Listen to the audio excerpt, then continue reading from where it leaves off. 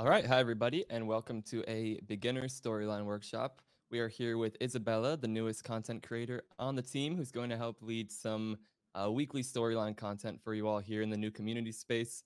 Today we are building flashcards with Isabella. I'm gonna join you again at the end, but we're gonna hand it over to Isabella for the first workshop that she's ever led for the community. So we'll turn it over to you, Isabella. Okay. So hi everyone, I'm Isabella Maldonado, and for this project, I'm going to show you guys how to create flashcards in Storyline. And I'm actually going to share a Google Doc in the chat, and you don't need to download anything, but we're just going to be copying and pasting text from this Google Doc. Now I'm going to share my screen as well, so you can see what I'm doing. Okay, there we go. Now, so this is the project we're going to be building. And as you can see, when you select it, it jumps between the answer and the question, as well as the next card button is hidden at the beginning of each card because we want the user to see the answer before they move on. So when I select it to view the answer, we see the next card button. And again, for our third card, and our third card is our last card. So when we select it, it will bring us back to our first card. And then this is our Google Doc right here in case you wanted to look at it. Well, I'm sure you're already looking at it, but we have our question and our answer. So we're just going to be copying and pasting our questions and answer from this. Now let's go ahead and go to Storyline. So let's see. There we go. Now for our session, for starters, I have a brand new session open and I already have my project saved. So go ahead and save your project file so that way you won't lose it in case it crashes, because it happens sometimes. And to get started, we're going to go ahead and click on our slide. So to do this, we're just going to double click on our untitled slide to enter in slide view. And notice how this is a kind of like more like a square. This isn't the correct resolution we want it to be. So we're going to change our slide size. And to do this, we're going to go back to story view and we're going to go to the design tab and we're going to select the slide size. So again, we're going to go to the design tab and we're going to select the slide size. And under preset, we want it to be 16 by 9. And we want our width to be 1280. And because I have aspect ratio locked, when I select height, it's automatically going to jump to 720. So that's what we want. We want our width to be 1280 and we want the height to be 720. So I'll just leave this on the screen for a while so you guys can copy this. So I'm just going to go ahead and select OK to finalize our new slide size. Now we can go back to our slide, and as you can see, it has changed the resolution. Now from here, let's go ahead and start building out our card. So we're going to go to the Insert tab, and we're going to go to Shapes so we can add in our rectangle. So let's select our rectangle, and notice that my cursor has now changed. This means I can now click and drag to add in my shape. So I'm going to left click and drag to create our first shape. And we're going to create, hold on, let me go ahead and release my mouse to create the shape. And we want this short rectangle because this is going to be the part of the project. Hold on, let me bring it back up.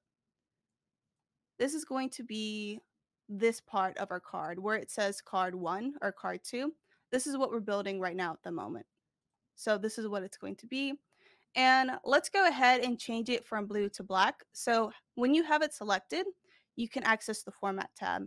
And you know it's selected because it has handles around the shape, as well as the shape is currently highlighted in the timeline. And the timeline controls the timing of your the timeline controls the timing in your project, and it also actually displays everything in the slide itself. So as we're building in more shapes, you're going to notice that the timeline is going to list more shapes. So to change its color, we're just going to select it, and we have our handles, and we're going to go to the Format tab. Now we're going to go to Shape Fill, and we're going to select black. So I'll do that again. We're going to be in the Format tab. We're going to be under Shape Fill. And using this drop down, we're going to select black. Now for the outline, we also want it to be black, so we just select black. And we want the weight of our outline to be 3 pixels. So again, I would go to the shape outline, I would go to weight, and I would select 3 pixels. So now we have our shape the correct color, and we can now add text to our shape. So to add text to our shape, we need to select it first, and we can type in the text on our keyboard. So I'm going to call this card 01. And there we go. We've created this part of our card. Let's go ahead and move on to the actual answer part. So we're going to add in another rectangle. So we're going to go to insert again, shape, rectangle again. And notice how we have these purple lines. This is Storyline letting us know that our cursor is currently aligned to that shape. So when I have both the X and Y axis appearing, so these two purple lines, that means I'm completely aligned to our shape. So I'm just going to click and drag it. And when I reach the end of the shape, another purple line appears. So I'm just going to create this shape. And let's see. This right here is a good enough size. So now we have our shape, and let's go ahead and change the color of this shape as well. So remember, we go to the Format tab, we go to Fill, and for this shape, we want the fill to be white. And the outline is going to be black again, and the weight is going to be 3. So we've created our first card. And let's go ahead and add in our question. So we're going to go to our Google document, and we're going to copy and paste our first question, which is, what is a state? And just paste it in. And it looks like nothing happened, but our text is actually there. Currently, our text is set to white. So let's go ahead and select our shape. And so we're going to select it, and notice that the text cursor is now gone. So we have selected the shape and not the text. And when we're going to go to the Home tab, we're going to go to the font, and we're going to edit the shape, the font color. So there we go. Now we can see our shape. So using the font tools, I'm going to use this grow font button to make the font bigger. So let's go ahead and make it about 40. So 40 is a good size. Now to center our shape, we're going to go to the Format tab, and we're going to use the Arrange and Align features. So right now I have my question box selected. So when I select the Align Center button, it aligns to the center of our slide. And we're going to do the exact same thing with our card 1 box. So let's select it. And again, select Align Center. So now our card is exactly in the center of our slide. And here, let's go ahead and build in our next button.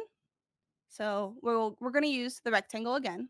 We're not going to use this button right here. We're going to actually add in a shape and use the shape as a button. So we're going to select it, select the rectangle again, and we're going to click and drag to create our new rectangle. There we go. And let's go ahead and change its color. So again, Format. We're going to go to Shape Fill, select black. And this shape doesn't need to have an outline, so we're going to select no outline. So again, for this shape, we're going to go to the Format tab. We're going to go to Shape Fill. We're going to select black. And we're going to select no outline for this button. And let's go ahead and add in the text for this button. So we already have it selected. So as you can see, we have the handles appearing. And let's go ahead and type in next card. And let's go ahead and align this shape as well. So make sure you select the shape and not the text. So select it. Go ahead and center in our next card button. So we have it selected. We go to the Format tab, and we select Align to Center. And looking at our project, there's a lot of negative space right above our card, and our button and our card are really close to each other. So we're actually going to select our card and push it up a little bit so we won't have this negative space. So to select 2 shapes at the same time, we're going to left click on our mouse and we're going to drag so we can get this marquise tool. So there we go. And we select it. So I'm actually going to use the arrows on my keyboard to push it up.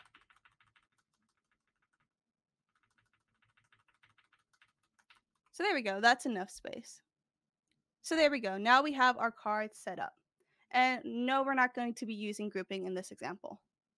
Now, from here, let's go ahead and change the background color of our slide. So we're going to right click on the slide and make sure you're right clicking on the slide and not on a shape. You won't get this pop up if you select a shape. So on the slide, right click and go to format background. So again, right click and select format background. Now under fill, we're going to change the color of our background. Let me move this really quick by selecting this drop down menu, and we're going to be selecting a color from this color box. So I'm going to select this teal color, and it immediately changed its color. So that was nice. We didn't have to push a button or anything. So I'll just repeat that again. So we're going to use this color box, and we're going to change its color to this teal color, or to really any color you want. So I like this teal color, but if you want to make it like pink or green, you can go ahead and do that. And we're going to select close once we get that. So now we have set up the card itself, and let's add in a layer for our answer card.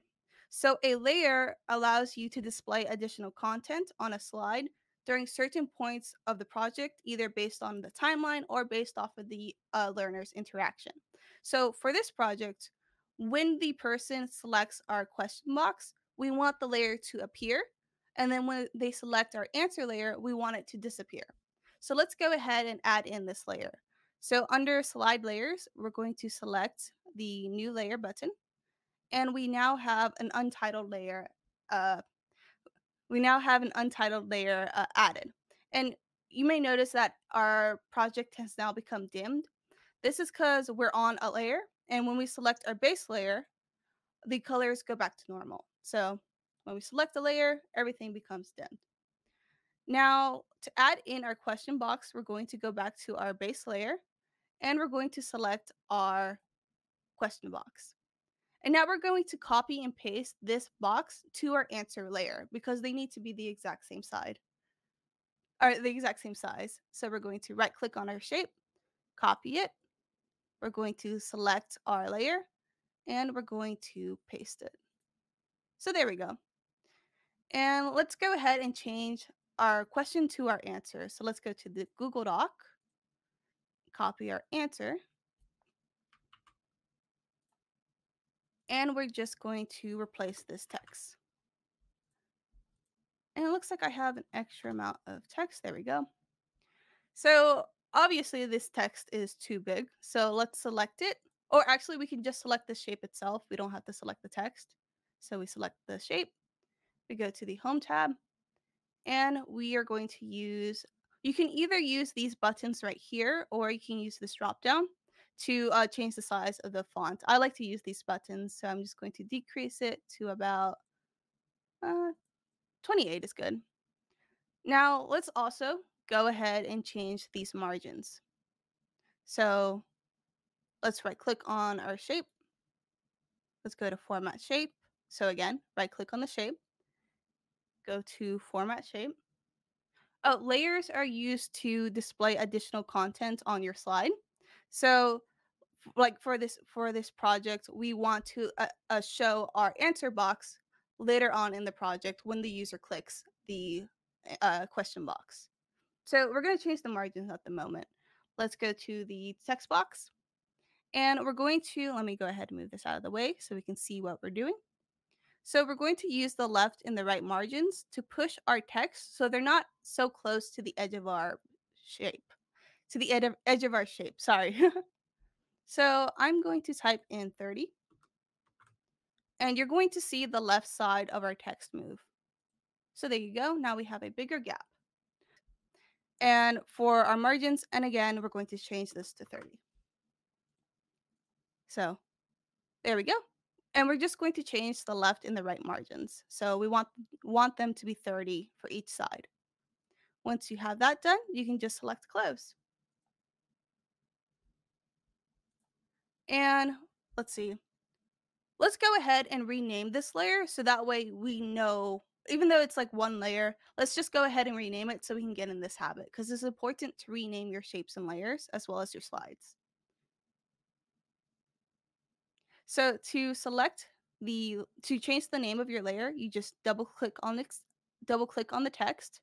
So double click on it and you would type in the new name. So I'm going to call this answer. We'll just call this answer layer. And there we go. We have now created everything for this project.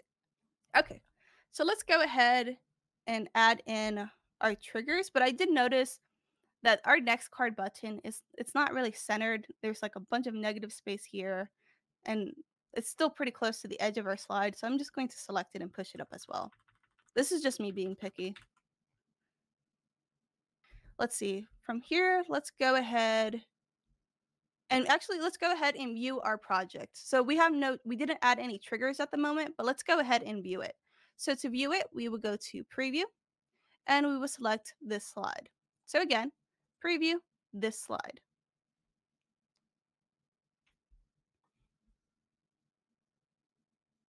And this may take a while depending on your computer. So this is our project at the moment. So we have the slide we created, but we also have all this extra stuff. So we have a menu, we have the name of our project, resources, and a forward and back slide button, which we don't really need because we have the button we're about to program, and all this other extra stuff that we don't need. This is the player, and it's automatically on for every storyline project. So let's go ahead and turn this off. So let's X out of it by selecting close preview. And let's go to story view. So I'm going to select the story view button or the story view tab at the top left corner. And let's select player, which is in the home tab. So under home tab, you're going to see the player.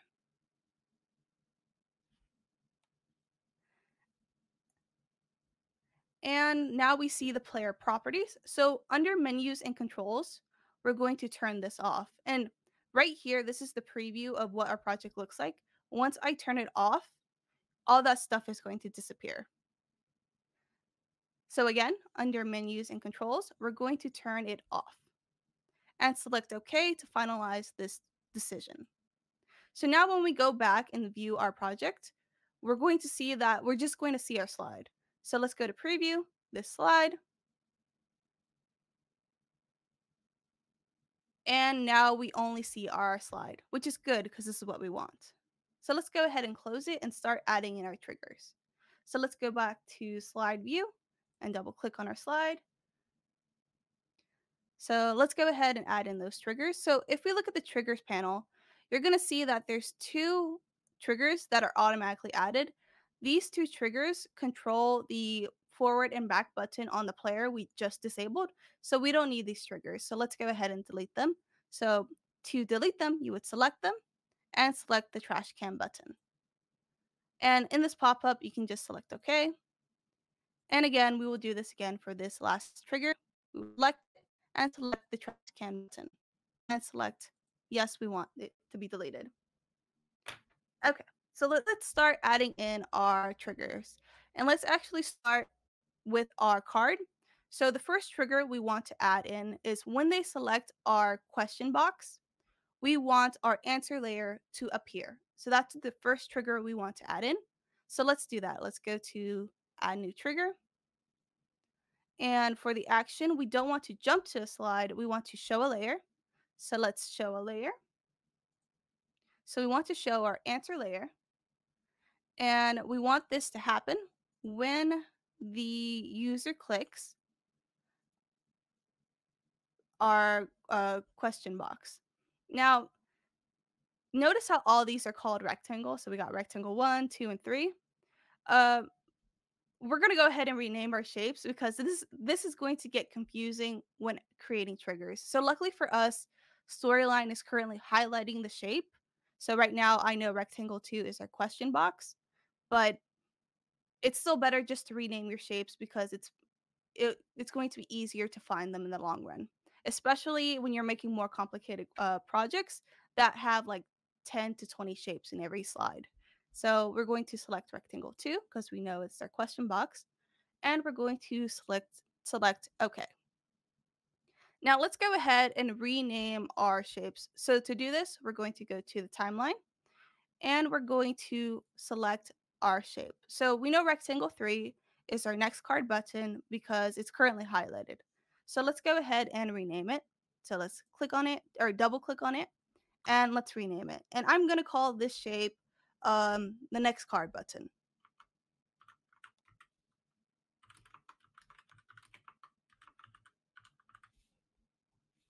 Button. There we go. And notice how even though I called it the next card button, button is currently being cut off. We can actually adjust our timeline by selecting the playhead and dragging it so we can view the entire name of the shape. So there's a handy tip for you. You just select the playhead and you can move around the playhead. So let's go ahead and rename rectangle 2. So let's select rectangle 2. And it looks like it's our question box. So let's rename it question box. So we're going to double click on it and name it question box.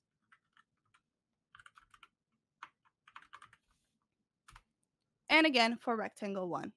And as you can see, rectangle 1 is our card number. So let's call it card number. Enter. And now we have our shapes renamed. And let's go ahead and rename the shape we have on our answer layer. So let's select our answer layer and let's rename rectangle 1 to answer layer or answer box.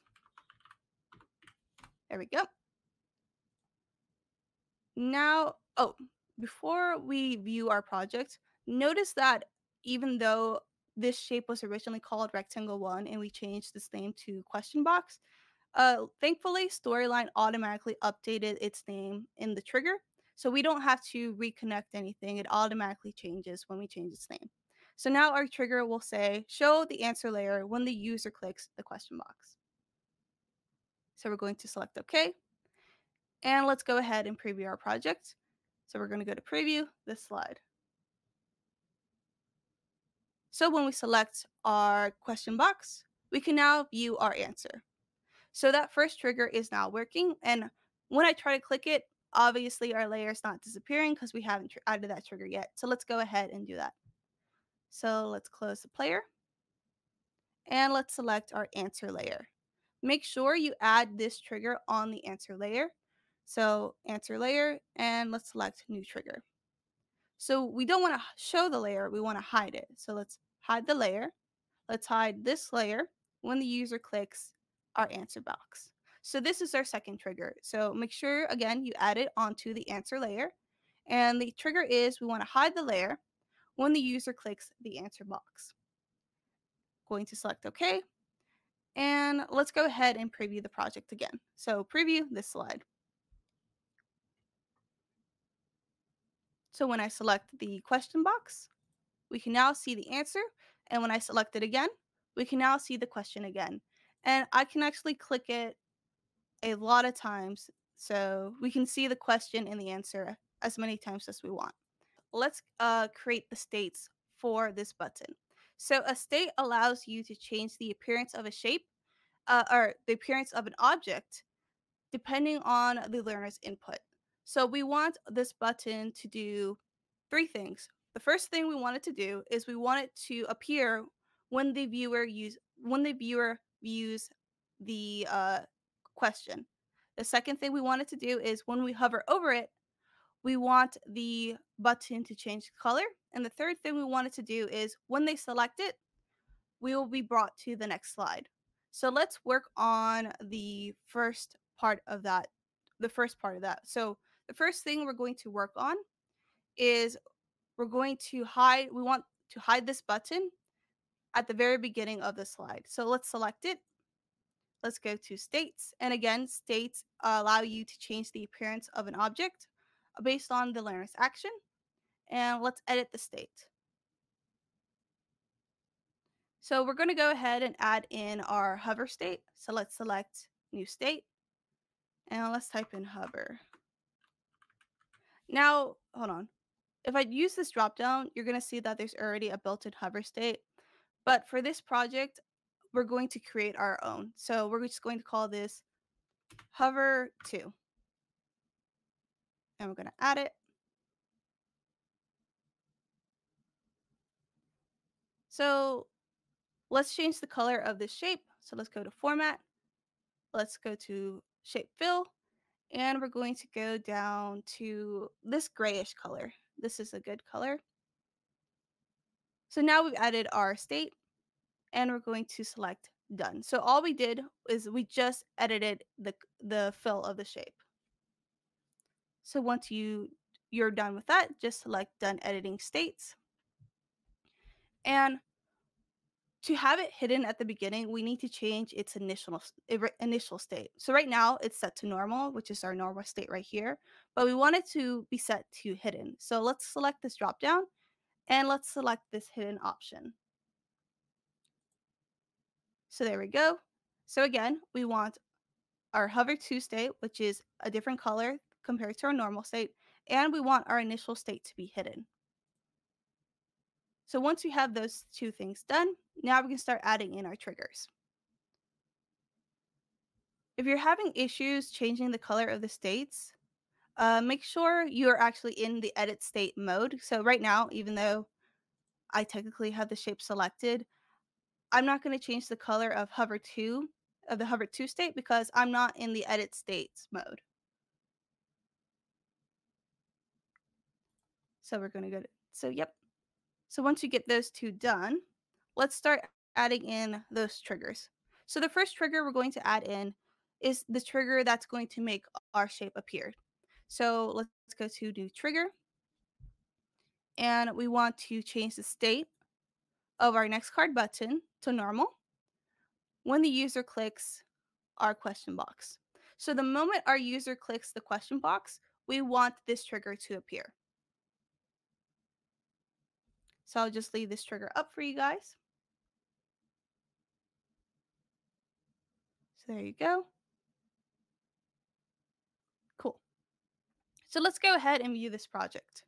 So preview, we're going to go to this slide. We select our question box. And our next card button appears. And even when we select the answer box, the button will still be appeared. So let's view that again. Let's close this preview and preview it again so we can see this. So when we select it, our next card button now appears. So there we go. We have our first trigger done. Now let's go ahead and move on to our hover trigger. So we're going to go to new trigger. And we want to change the state of, we want to change the state of our next card button. And we want to change it to hover, or hover 2. Make sure you do not select the built-in hover. And not when the user clicks, but when the mouse hovers over. And you're going to notice it says user hovers over, and it says mouse hovers over here. Those are the exact same things. I'm not sure why Storyline lists them as two separate items. So when I select it, it's going to say user hovers over, but we're going to select mouse hovers over. So when the mouse hovers over the next card button. And we do want restore previous states when the user hovers out. So this is our next trigger, and I'll just leave this on the screen so you guys can copy it.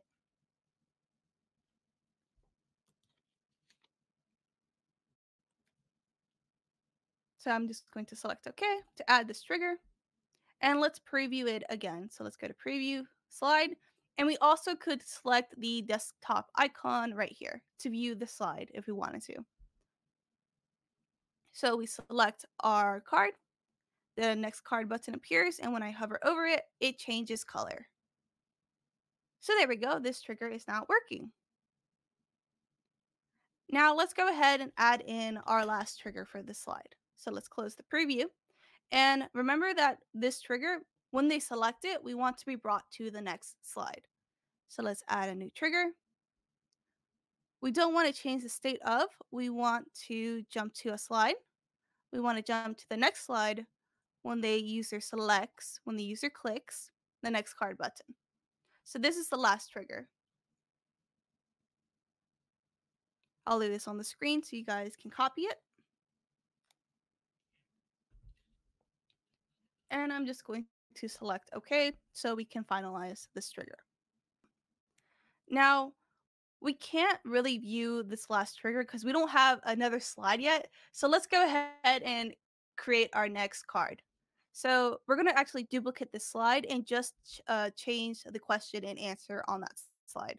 So to duplicate a slide, you would go to scenes, you would mouse over the slide you want to duplicate, you would right click, and you would select duplicate. So again, you would put your cursor over the slide, right click, and select duplicate.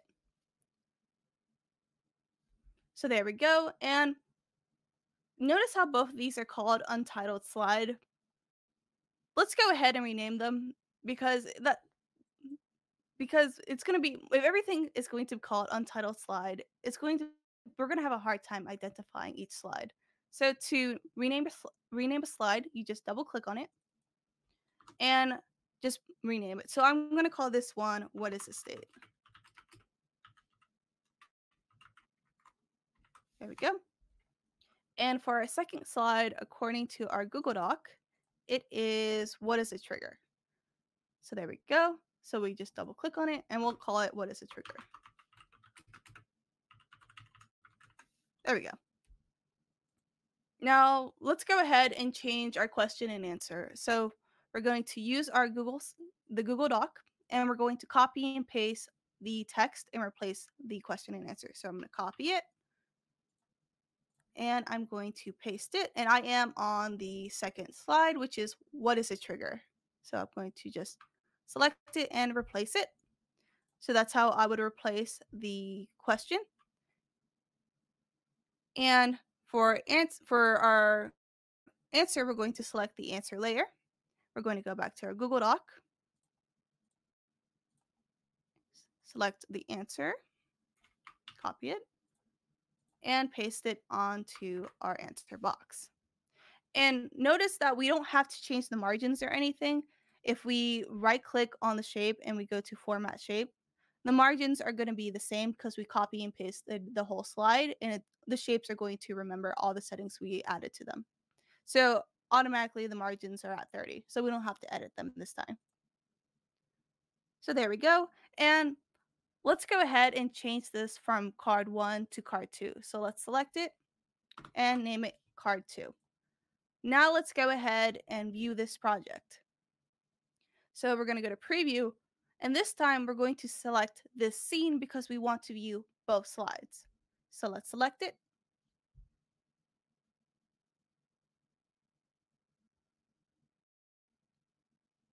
So when we select our card, we can see our next card button and it's being hovered over. The hovering's working. And when I select this button, we are brought to card 2. And when I select this card, we can also view the question and answer, as well as the hovering is also working on this button. So we actually don't need to add any new triggers to this slide. So we're done with the slide actually. Now let's go ahead and create our third and final slide. So we're just going to copy and paste it again. Or copy and paste the whole slide again. Or duplicate it. Duplicate it. So we're going to right click on it and select duplicate again. And let's go ahead and rename this slide. And I believe this slide should be called, yeah, what is a layer? So our third slide was going to be called, what is a layer? What is a layer? There we go. And again, we're going to copy and paste the question and answer to this card. So we're going to copy it and paste it. And we're going to do the same thing for the answer. So we're going to select the answer layer. go to the Google Doc, copy our answer, and we're going to paste it. Let me select all of it. And there we go. And let's go ahead and make this font smaller. So let's select the shape and we're going to shrink this font just a little bit. So that looks a bit better. And let's also go ahead and change this from card 2 to card 3. So once you have card 3 done, let's preview the project again. So preview this scene. Remember, we want to select this scene because we want to view all the slides in this scene. So when we select it, we can view our answer. The next card button appears. Now we're on card 2. We select it. We can now go to our third card and we can view the answer as well on the third card. Now, if I try to select the next card button on our third slide, nothing's going to happen because there's no other slide to go to. So we do need to edit this trigger so that it brings us back to our first slide. So let's close this preview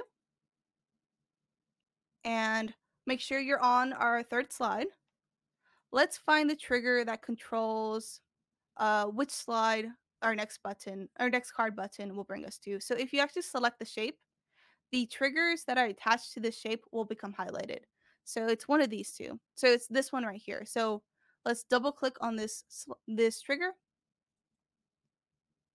And let's change the slide number, the slide to our first slide. So what is a state? Yes. So this is the trigger we're changing. I'm going to select OK. And let's preview this scene again. So we select it. Next card. We select it. We can view our answer. Next card. We select it. And when we select our next card button, we are brought back to slide 1. And we can keep repeating this process.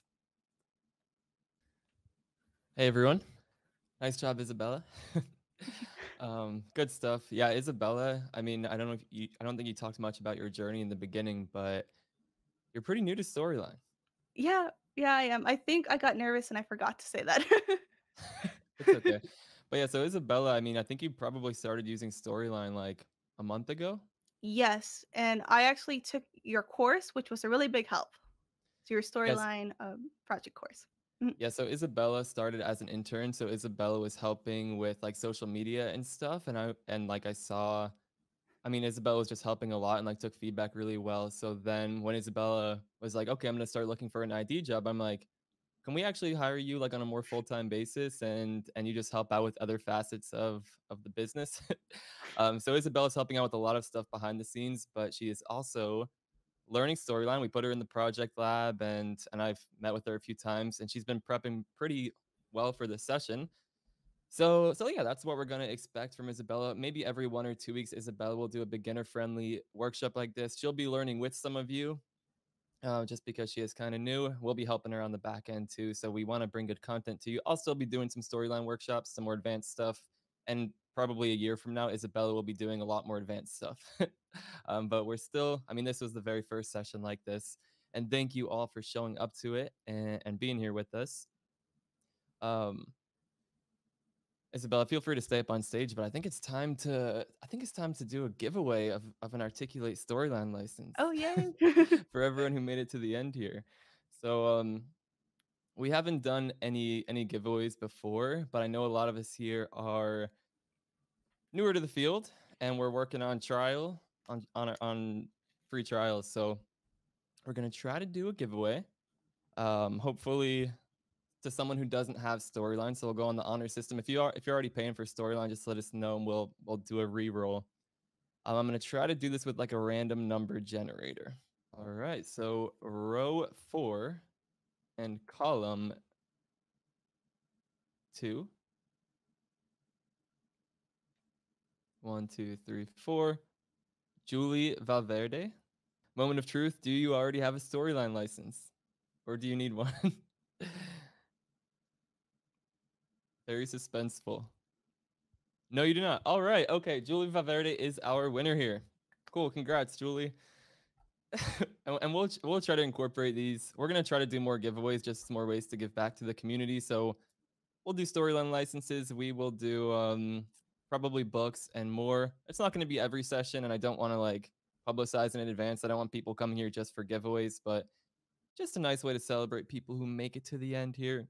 And then also for everyone else who is here until the end, yeah, we mentioned the project lab, so that's where Isabella has been learning. Some of you, I know, have reached out with questions about that. We're gonna run a $200 discount on the project lab until Monday. So a quick 3-day discount. That's our paid offering where it is like structured and you build 8 projects with us. Um, Not required. We're going to be doing plenty of free content. We have plenty of free tutorials on YouTube. So this is only for people who are looking for a paid program. Nice. Carmen just got started in the project lab. Yeah, I know a handful of you here are in the lab. But just for people who may have had your eye on it, we want to make sure you come away with something here. So $200 off on that. Just use the code SAVE200. So SAVE200 for Project Lab checkout. That will last until Monday. All right, everyone, and we'll be back next week, same time with another storyline workshop. It will be either Isabella or I. We're still going to figure out how advanced or how beginner friendly we want to make it. But we're going to build like a music player, I think. So, like inspired by like Shopify or Apple Music, we're going to build a music app in storyline. We'll either be beginner or advanced. We still need to figure it out. So, same time next week. And you know where to find us. There's plenty of other content going on too. I mean, Emily is doing game-inspired e-learning and storyline workshops in here. I think Isabella's going to get started like a more informal like storyline study group session going where people who are new just come together and kind of ask questions or explore the tool together. So there's a lot going on. You all know where to find us. And we'll talk to you all soon. Thanks again, Isabella. And let's get some applause emojis for Isabella for leading that Oh, session. And thank you press one guys. on your keyboard to spam those applause emojis. Pretty Yeah, fun. thanks everyone for being here. All right, good job, Isabella. Thank you, everyone. Talk to you all soon. Bye bye for Right. now. Bye, everyone.